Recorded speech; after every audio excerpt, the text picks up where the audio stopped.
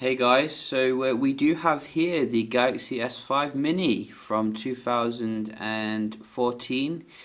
This was Samsung's direct sequel to the excellent Galaxy S4 Mini, and I wanted to check out Android 5.1.1 on the device here, so I have installed that courtesy of CyanogenMod, which you can get from XDA, and I'll leave a link in the description for those who are interested in that.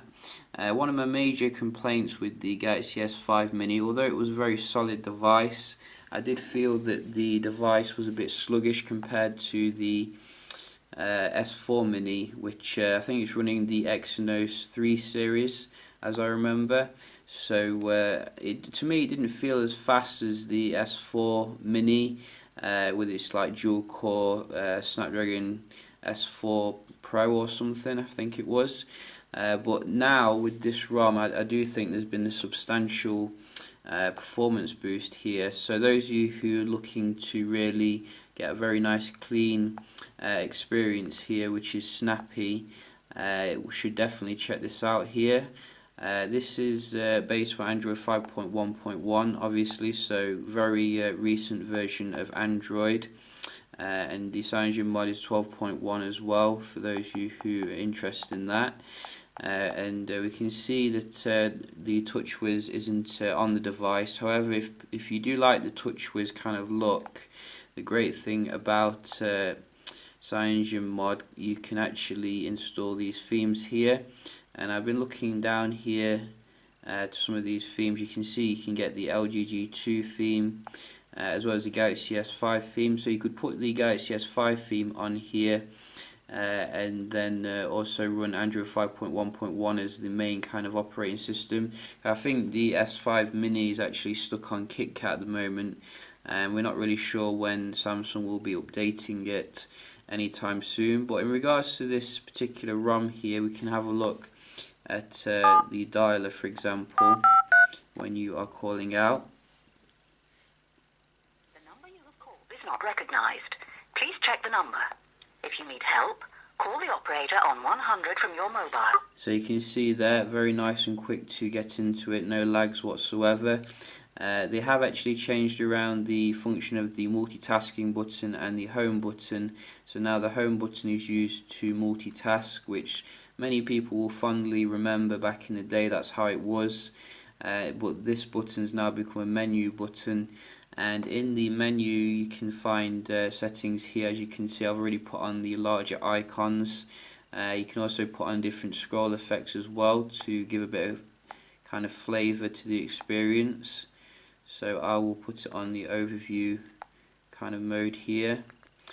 And I do enjoy this customization of CyanogenMod kind of things. We can see in the settings here we do have some additional settings here, such as the LCD density. You can bump it up a little bit to 360. I think this is a 720p display normally, so that's pretty cool. We also get some of the normal stuff you might be used to, such as customization of the notification drawer. And if we go back into it again, well, I'm getting lost now. If we go back down here, we can see we do get system profiles, so you can put on whichever one you are wanting to. You can control the buttons a little bit more here, like the backlight duration. So quite a lot of customization options in here, which is very nice to see. And I think everything's been working quite well that I've checked out so far, such as the camera. So you can see we do have this 8 megapixel camera. I think it takes 6 megapixel shots though when you're doing the widescreen mode, as far as I remember. So you can see you can do 4:3, 16:9.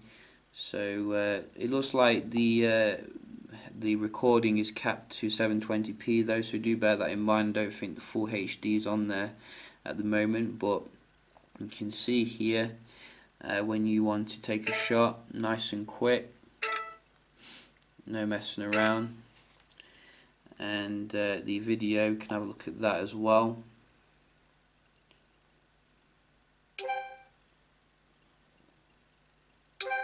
So all seems to be working quite well here, which is good. In terms of the speed, as I said, it does feel a lot nippier here when you are going in and out of stuff. Just, very snappy affair here.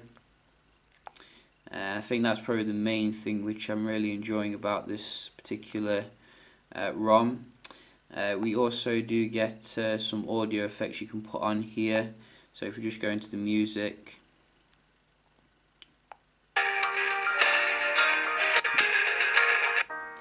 put that at the start, and then here you can see these are all working.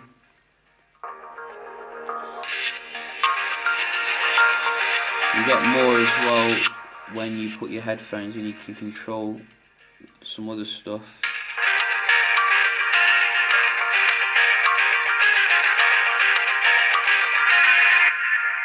So very nice customization of the music options there. In terms of the wallpapers, you get a few of them here, such as the ones that you recognize from the 1+1, and some other ones as well, which are quite cool. I do like this one, for example, and some older ones on there as well. So I think it's definitely a pretty cool ROM here that you should check out if you've got the S5 Mini. In many ways, the S5 Mini is still very relevant today. I think it was just the speed that was letting it down a little bit. But you can see it is still waterproof without the flap, which is amazing, really. And that is a big bonus of having this device. So yeah, just a quick little video here checking that out. I hope you did enjoy, and I will see you in the next one. Cheers.